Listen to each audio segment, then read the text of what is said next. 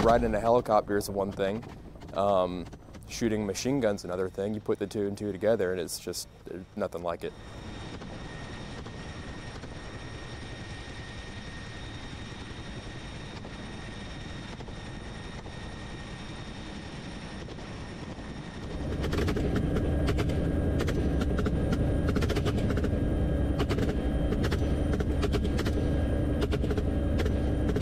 So right now you're looking at about 1.5 million feral pigs in the state of Texas and growing every year.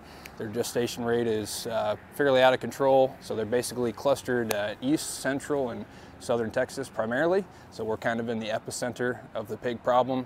So basically there's a nice quid pro quo where we're able to use the hunting of the pigs, for our business venture, bring our clients out, have them have a good time, and then simultaneously the ranchers get the benefit of we're taking care of their pig population because that costs them a lot of money.